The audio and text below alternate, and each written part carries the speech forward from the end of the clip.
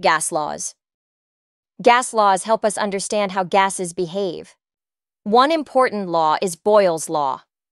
It says that when the temperature is the same, if the volume of a gas goes down, the pressure goes up.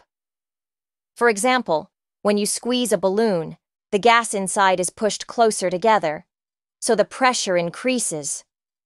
Another important rule is Charles's law. This law says that when the pressure is the same, the volume of a gas increases if the temperature goes up. That is why a hot air balloon rises.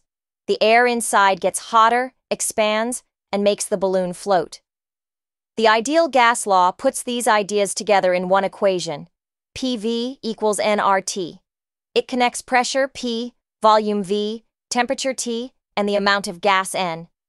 This law is very useful for scientists and engineers.